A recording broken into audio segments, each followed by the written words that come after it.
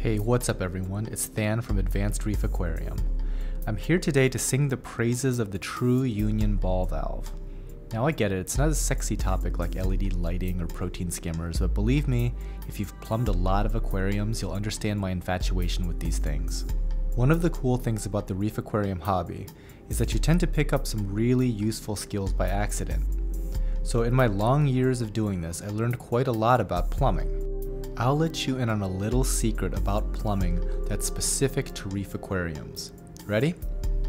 Plumbing is not about gluing pipes together and hoping for no leaks. It's about being able to take it all apart later. If you can imagine our reef tanks as little cities, think of plumbing as the roads and subways. They're the first things to be built, and then the city grows up around them. One day you're going to need to get back in there to rework things, and it's going to be a massive network of equipment and wires blocking the way. So imagine installing a subway in an old city. That's what it's going to feel like to rework plumbing in a reef tank that's been set up for a very long time. You will find that quick disconnects are worth their weight in gold. Just being able to remove segments of plumbing and give it a vinegar bath is really valuable. That brings us back to the True Union ball valve. A True Union is essentially a ball valve, flanked by a union on each end in a very nice compact package. Unfortunately, not all valves are made the same. The kind we like is made by Cepex. Can you find less expensive valves and unions at a local hardware store? Yes, of course. Should you? No. Take it from someone who spent a small fortune on plumbing parts.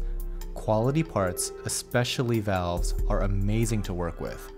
The super cheap parts that you find at a hardware store can be a total nightmare in comparison. Years ago, I made this 1-inch manifold to return water to a number of smaller tanks.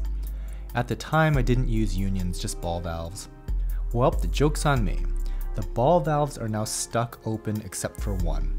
It's not possible to turn these valves anymore. Also, the one that does turn doesn't actually close internally, so the manifold here doesn't really do anything. In comparison, the Cepex valves turn easily and smoothly. It's hard to get a sense of the difference just by watching a video, but believe me, once you have it in your hand, it feels completely different.